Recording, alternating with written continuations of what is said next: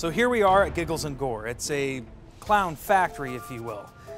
In fact, the premise is evil clowns are made, not born. You want to find out how? You got to follow me.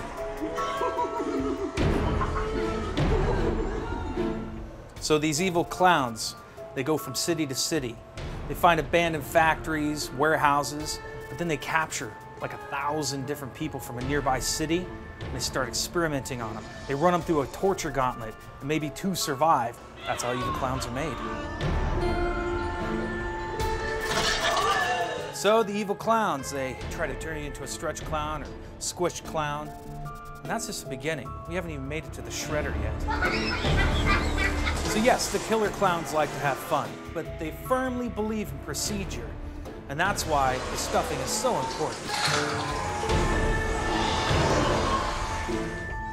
Some may survive this torture gauntlet, but there are a few characters that make it all the way through, but they're so evil and so dangerous to even the evil clowns themselves. They're called the discarded, and they are cast down into the black basements.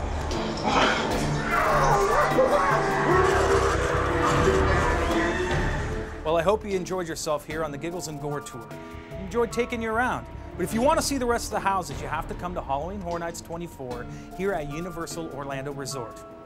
And have some fun!